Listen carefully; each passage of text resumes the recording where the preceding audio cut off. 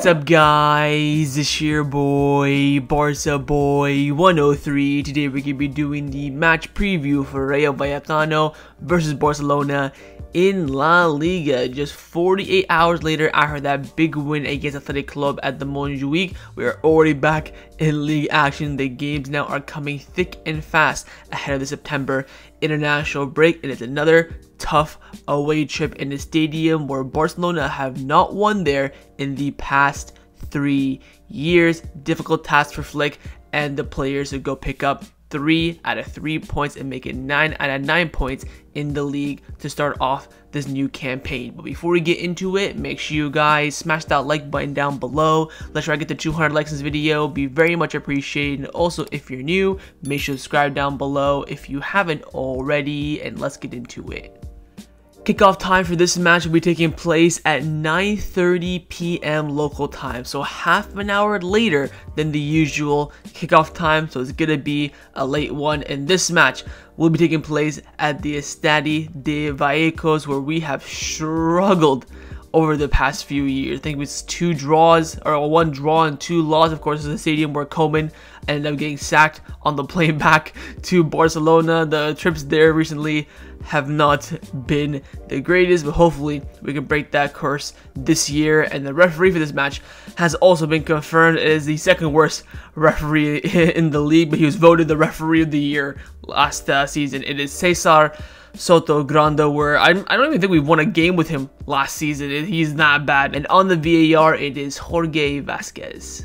Let's start off by taking a look at the league table, where Barcelona are currently sat in second place in La Liga on 6 points after playing 2 matches. We have 2 wins. Only Barcelona and Celta Vigo have won their first 2 matches of the year. Of course, Celta Vigo have a better goal difference than us. That's why they're top of the table, because they won 3-1 when we only won 2-1. So that extra goal puts them top of the league. You have Atletico Madrid and Real Madrid winning their games, of course, in the last match day, but they of course drew their first game, so they're sat on 4 points, and so is our opponent Rayo Vallecano. They also have 1 win and 1 draw to start off the league campaign. But again, 2 points is 2 points. It's not the end of the world. We could draw against Vallecano, they could both win.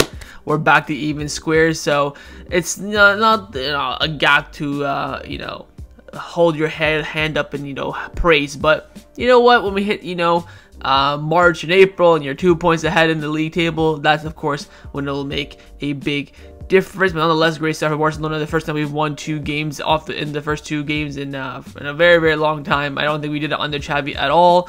I don't think we did it under Koeman either in his in the second season. I think in the first season he did, was probably the last time, we beat Villarreal and Celta Vigo away in his first season, after of course 8-2 and Messi leaving. So that's probably the last time we won both of our 2 league games to start off with. Now if you take a look at the top teams and who they'll be facing during the week, Atletico Madrid, back-to-back home games for them, will be hosting the pricks down the road in Espanyol. I keep forgetting they're in this league still, but they're sitting like at the bottom of the table, so hopefully they stay down there. And Madrid will be traveling to Las Palmas, which again, interesting trip for them as well. I see Atletico Madrid getting 3 points. Real Madrid, you never know. Again, it's an away game, but I still think they're going to get 3 points here as well. Of course, we play first, so we can put some good pressure on our title opponent. So hopefully that pressure will maybe increase the chances of them dropping points yet again. But nonetheless, though, good start for Barcelona, 6 out of 6. Of course, though, Atletico and Real just behind us by 2 points, along with our opponents, Rayo Vallecano. Let's now take a look at our opponents in Rayo Vallecano. Of course, they've been a very strong team over the past few years, of course, highlighting the fact that under Andre Iraola, who's now the Bournemouth manager, I think they got into top half, almost into European positions. I think it was 2 seasons ago, but since then they've kind of been, a lower mid-table side since his departure. But they're still a very, very strong team nonetheless. Now, the last time we did face them was in tail end of last season, kind of in the honeymoon period for Xavi at this point, where we did win 3-0, a Pedri brace, and a very early goal from Robert Lewandowski. In terms of the players starting this game, of course, 1, 2, 3 of them are no longer at Barcelona in Roberto, Gundogan, and João Cancelo. The rest are still there, and honestly, we could see a very similar team. Again, that back 5 apart from Cancelo is probably going to start. That front 3 is probably going to start again as well. Fermin does maybe have a chance of starting, so hopefully with the kind of a similar team, we can get a similar result as well. Now, if you take a look at Vallecano's last 5 matches in all competition, in their last match they drew 0-0 with Getafe. They beat Real Sociedad at the Anoeta on the opening day. They beat Wolves 1-0 in preseason. They lost to Bournemouth 1-0 in preseason. They even lost to Cordoba on penalties 4-2. Of course, we don't care whatsoever about preseason, but let's take a look at their first 2 games to open up the La Liga season. Firstly is that huge 2-1 win against Real Sociedad at the Anoeta. Again, the team is a European side, and Sociedad, the stadium is, you can't get more difficult than that in La Liga, and they went there on their opening day and got 3 massive points. They set up, of course, in the 4-4-2 formation, and I tell you what, I did watch this game, and despite Sociedad's, pressure and dominance on the ball, Vallecano were really good on the counterattack. Every time they went through, it looked like they were going to score. They were very clinical as well. Every single action they did came with consequences in the fact that it was dangerous from the Sociedad point of view. When they went in 1v1 duels, in defensive transition, when they're progressing the ball forward, they looked really good, I'm not gonna lie. Now, I was watching that game thinking, bloody hell. I'll talk about who their manager and the players are later on, but it's a team where they can cause serious problems. They did this to a very good side, and so that in the stadium that they really lose it as well. So big win for them on the opening day, and of course is the reason why they're right now sitting in the top half of the league. Now, the last match in all competition, of course, was over the past weekend, where they drew 0-0 with Getafe. Now, honestly, away from home, 0-0 against Getafe, not a bad result whatsoever. Of course, that was our last result there last season as well, when we opened up the league campaign. Again, who's really impressed me a lot for Vallecano in these 2 games is Lejeune, of course, the center back formerly of Newcastle and Alaves. I believe he's had a very strong opening campaign. It's again, this team, it was still a 4-4-2. You had Oscar Trejo, who was playing they have here as a 10, but he's playing more so in kind of a false 9 position, just behind the striker in Deca. But yeah, it was a very scrappy game. Neither team really had too many chances. Of course, Bordalas and his side, we don't even want to talk about them, but I would say, honestly, a very strong point for Vallecano.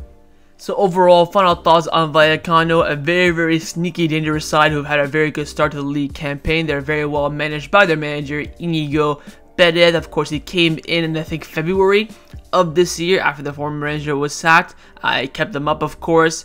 He did lose 3-0 to Barcelona in that game that we talked about, but he started off the season very well with his side. Now, in terms of players to look out for, of course, they have fantastic players in their arsenal. One of their summer signings, I believe, on loan, Barca, who I think is coming in from Almeria, very experienced La Liga forward. Oscar Trejo, of course, their captain in the 10 or false 9. He's done very well. Espino at left back, of course, very experienced. I already mentioned Lejeune. Inteca up front. He had a very good start to the league last season, but he's kind of fallen off since. But you know what? A striker that has scored goals in the league and can cause some threats. It's a very experienced team, I would say. No, not filled with youngsters per se, but again, a team that can get a result, that can in a stadium that's going to be behind them, small pitch, late night, they can definitely jam a result, and this is a team that has the experience to do that. So Barcelona has to be very careful and cautious in how they approach this game, because Vallecano can be a very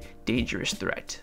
Now, this would not be a transfer window match preview without a registration update. We do have some updates in regards to Dani Olmo's registration. 3rd time lucky. Let's wait and see. But this morning, Barcelona did officially announce and confirm the loan deals of Victor Roque to Real Betis and Clement Lenglet to Atletico Madrid. Of course, Atletico Madrid and Betis confirmed these loans respectively as well. All the details that we already talked about in previous transfer videos have been confirmed essentially. Also, some breaking news is that Victor Roque, just about 4 minutes ago as I'm recording this video, has been registered by Barcelona in La Liga. Of course, that's a very positive move. That way there is, margin for Victor Roque to be registered. Of course, unregistering him will give us some, FFP margin. Of course, Lenglet's always already been registered, so him being unregistered is going to be key for us. But right now, in terms of tomorrow's match, it's going to be kicking off in just over 24-hour times for Dani Olmo it is not looking good, bruv. Candacer came out saying that even with the departures of Victor Roque, Clement Langley, and McAlfay, Barcelona do not have the required salary margin to register Dani Olmo. I've been told by a good source that Barcelona still need around 5 to 7 million euros generated fair play margin in order to register Dani Olmo. So there's still a little bit left to go, but the fact there is a little bit left after 3 big departures is a concern. Fernando Polo and Mundo Deportivo came out saying that Langley and Victor Roque have left to add to that Gundogan and Fai, but Barcelona needs more to register Dani Olmo. Barcelona currently negotiating with Whitebit to enter the business of Barca Vision. The Nike deal is also pending. Apparently Barcelona are optimistic to get that done before the transfer window ends, so we'll see on that. There's always the option of endorsement by Joan Laporta and other board members. Now, look, I don't think Laporta is going to give up a bank guarantee at this point. You know, if he's going to give up a bank guarantee, he should have done it against Bilbao. I mean, doing it now against Vallecano, is there a purpose? If I'm Laporta, am I going to give up my own money, knowing that we have deals coming up in the next few days? Probably not. The Kounde one was different because Kounde was, you know, I think very, very early August. We thought the whole transfer window left. We needed Kounde to start off the league campaign. That's why him and the board gave that bank guarantee of 10 million euros. But now with Dani Olmo, I see it as, what's the point? The transfer window ends this weekend. He's going to miss this game. If he misses, you know, Valladolid at home, it's not going to be the end of the world. I mean, it looks bad on us, of course, no doubt about that. I'm pretty sure Dani Olmo will be very, very disappointed as well. And again, there is that clause in Dani Olmo's contract that if he's not registered by the end of the transfer window, he can leave for free. And even if he leaves for free, Barcelona will be paying his salary for the course of his contract. So it's going to be catastrophic, of course. It will not reach that point, but Dani Olmo playing against Vallecano is looking very unlikely unless Barcelona can get a deal with Whitebit to enter Barca Vision in the next 24 hours or get the Nike deal over the line in the next 24 hours. That would definitely not happen, but the Whitebit one might do, so we will see. But in regards to the departures for players like Eric Garcia, maybe Christensen, Raphinha, whoever it may be, those of course are not going to happen in the next 24 hours, which means that Dani Olmo ain't playing against Vallecano. He will not be registered in time, so that's game is game, so we'll see how that turns out, but no Dani Olmo for Vallecano tomorrow night.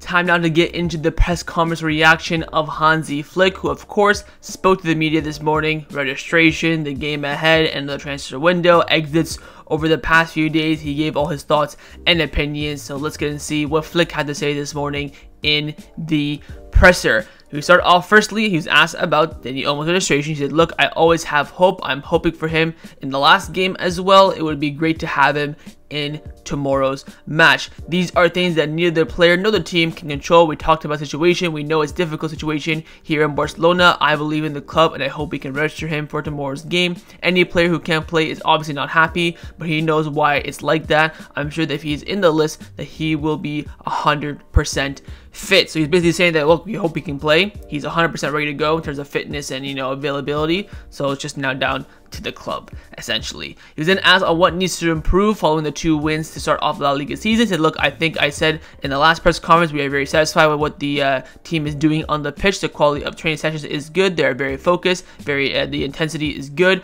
and that can be seen in matches. If you only train at 80%, it's impossible to give 100% in matches. We analyze every match to improve the next match ahead. Then he's asked on the players who's left, saying that these are players who have left in the last few days. We need players to be able to play and to be competitive with the team. We are really going to try to manage to sign Dani Olmo. Of course, he means register Dani Olmo. On Victor Roque's departure, he said that we can't say that I didn't count on Victor. That would be false. What I would say is what he told me. He came from Brazil. The situation is not the easiest for him. It's a good opportunity for him. He's a good person, and we hope that he can improve his performances. He's asking whether or not there'll be more signings coming in the transfer market. He said, look, I'm not thinking about the possible arrivals. I'm concentrating on the players I have now. I'm really happy and content with the team. If there are changes or contributions that give more quality, okay, but I'm fine with the players I currently have. On the objective of the team, saying the goal is always to win the league. It's a long road, but we've started well, but everything can change next week. We are very happy with our start and we're confident. We're not looking ahead to May, just looking ahead in the next game against Rayo Vallecano. As on the injured players, and it's all started from the Euros and the Copa America, it happens to any big club. We have to accept it because we can't change it. There are no excuses. We have a lot of players on the field and more on the bench, and we can play the game. Then as on Fermin Lopez, and Fermin Lopez had a few days of rest, and he's been very important for him after his 2 championships. Now he's here, he's good, and we have the team. He showed that he showed that in the last few matches. We are very happy with his contribution and his mentality. Then as of course on the 2 games left ahead of the September international break, he said the goal is to win the games. Now we're focused on the Vallecano, and we're going to go step by step. This is how we are going to manage the situation. And finally, he was asked on the talents of La Masia, saying that I'm surprised how young players are in the first division. It always happens in Germany, but not, 3 17-year-olds in the same team. We have analyzed Barcelona B, and yesterday I also went to go see their match. It was great to see the level that they play in, but the foundation is always very strong. And that concluded Hansi Flick's press conference reaction ahead of the match against Rayo Vallecano tomorrow.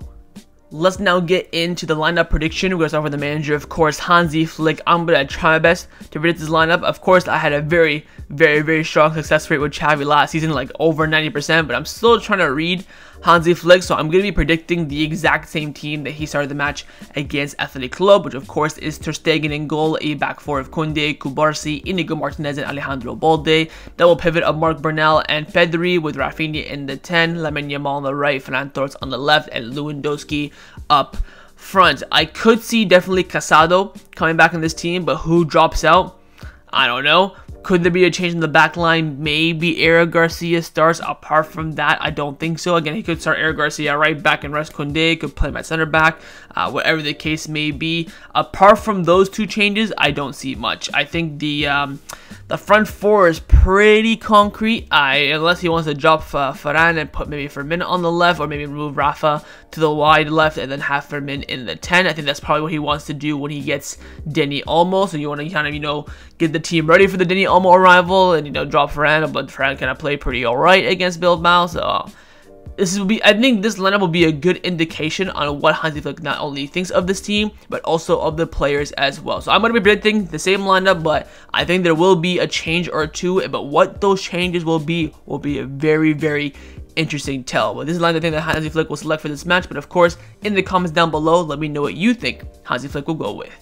Now I'm going to show you guys my lineup, what I would do if I was the Barcelona coach, and I have made one change from my lineup prediction for Hansi Flick, and I have made the change of bringing in Casado for Ferran Torres, so going back to the basic, but of course advancing Pedri to the number 10 position instead of playing that bit of a deeper role. I think this team would absolutely cook against Vallecano. I was thinking about dropping Cubarsí for Eric Garcia, but I'm like, you know what, Cubarsí, 3rd time, hopefully you perform. That's pretty much all I'm asking for. But back 5, there's really no changes I was looking for. Midfield, again, you could maybe make some tweaks. Again, in the 10, you could maybe play Fermin Lopez. You maybe want to think about bringing in Pablo Torre as well. But I think this team, you have balance, stability. You have the threat of the wide men. You have Raphinha that can cut inside, create danger in the open space. Of course, Lamine Yamal to hold the width. You have Balde, of course, down that left flank, hopefully going in the attack and putting in some decent crosses this time.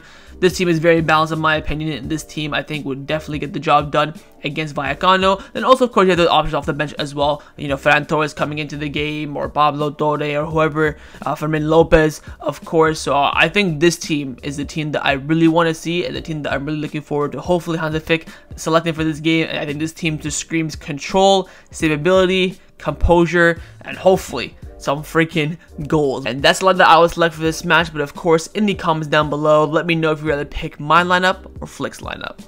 Time now for my score prediction. What do I believe the result will be in this match? Now, if you're active in the comment sections, you already knew I was going to predict the draw. I predicted the draw against Valencia and Bilbao, and we won both games, so I'm keeping the streak going. Of course, we have two losses and 1 draw in our last 3 games to the Vallecas, so predicting a win I think is quite ballsy, I would say. Again, now you're having games coming thick and fast at almost a 72-hour, just over 72-hour turnover. Look, if this was at home, I'd be way more confident. I probably would have predicted a win. I would have said screw the comment section, and I probably would have predicted a win with this. But this being away from home, I think we have a difficult task ahead. I think a draw would be a negative result, especially with our strong start to the league campaign. Of course, a loss would be absolutely catastrophic, and a win would be over the moon. But I think, with the record that Barcelona has, with the Estadio de Vallecano have, and them being at home, I think this is quite an even affair. I would say there's a higher chance that Barcelona win this game than Vallecano, but I think a draw is written all over this game for sure. But hopefully, I am wrong for the third time in a row. But this is my score prediction for the match tomorrow. But of course, in the comments down below, let me know what you think the score line will be.